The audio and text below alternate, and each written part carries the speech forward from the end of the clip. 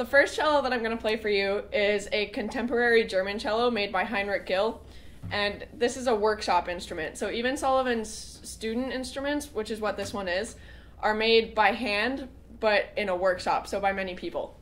So this cello is great for a student instrument. It's growly on the bottom, and it really rings, so I bet you'll be able to hear that.